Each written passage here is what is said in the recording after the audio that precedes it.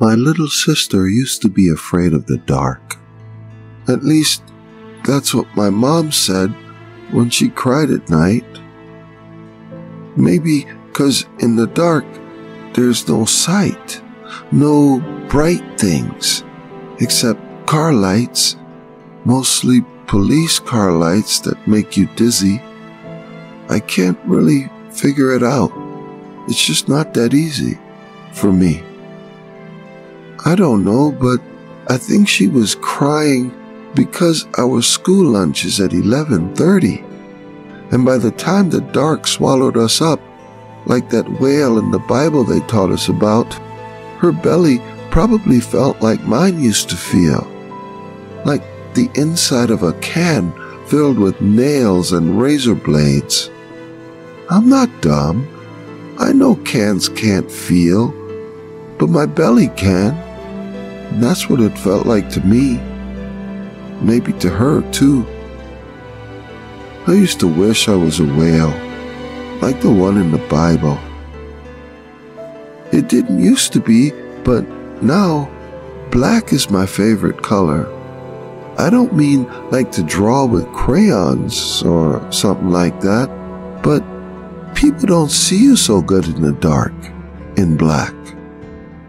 I think I like it because of the bags, too. My little sister doesn't cry so much at night anymore.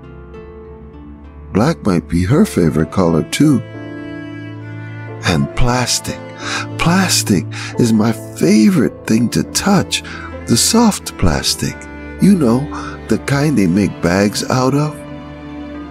I know people think plastic is bad, like it kills fish and birds in the sea, but plastic is like life to me, even though sometimes to me life doesn't mean as much as a dead fish or a bloody bird.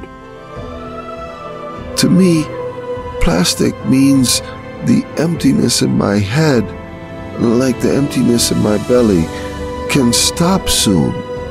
It can drown dreams, the ones people call nightmares, where I'm chewing air on my tongue when the tummy ache wakes me up.